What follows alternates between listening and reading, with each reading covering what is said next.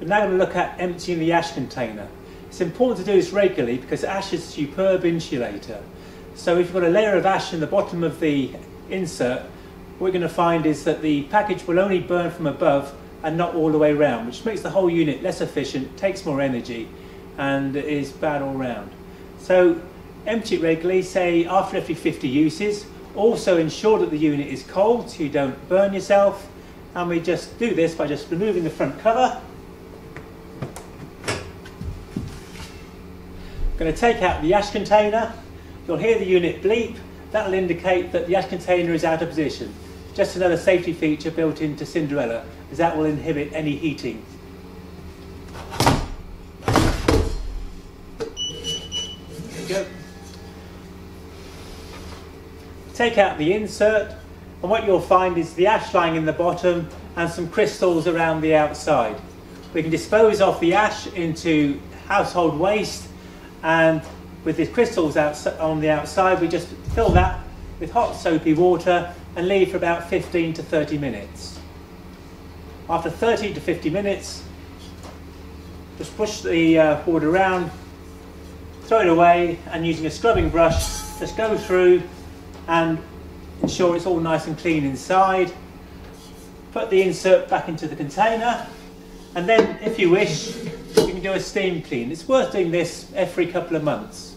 You just get a hot water from the kettle, put it in there, about a pint or 2 pints of water.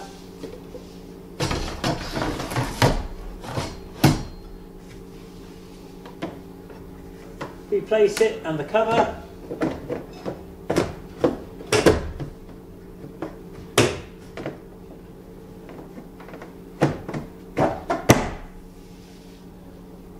Then we just lift the lid, put it down, you can hear the fan start, and just put it through a burn cycle. What will happen now, the water inside the insert will now get superheated, and that superheated steam will go through the catalytic converter, through the fan, and basically clean everything. Well worth doing. The secret of the Cinderella is the catalytic converter. The same as that which you have in your car. It's made of platinum and palladium. It's quite expensive, so it's really important to keep it in good nick. With the Cinderella Comfort and Freedom, there are videos to show that. With the Cinderella Travel, it's even easier. You can take out the unit quite simply,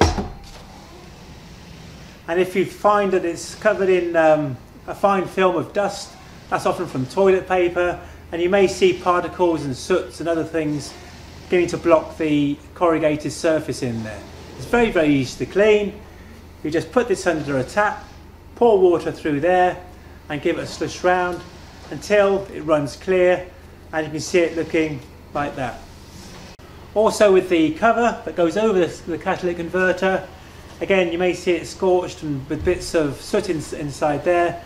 Again, you can use an old toothbrush or something and scrub round and then put it back in situ. Also the exhaust fan, that can get the soot after several months, and if you need to clean it, again get an old toothbrush and just push it round. You can rinse water through. It's important though to avoid getting the motor wet, so keep it all on from this side.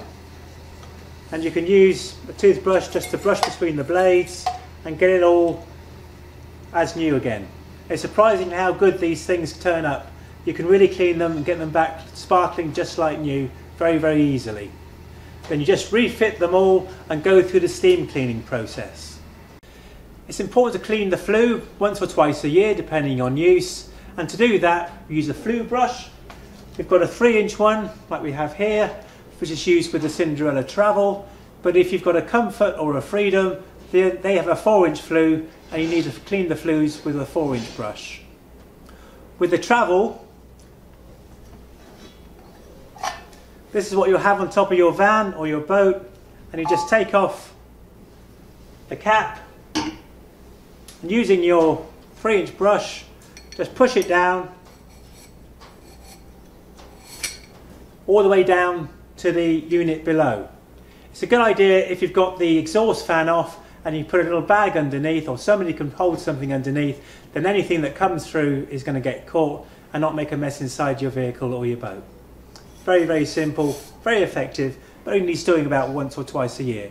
If you're needing it to do more than that, or if it's very, very dirty inside, then there must be something wrong with the installation, and just check the airways of the air coming into the boat, or if you've got any doubts, just get in touch and I'll have a word.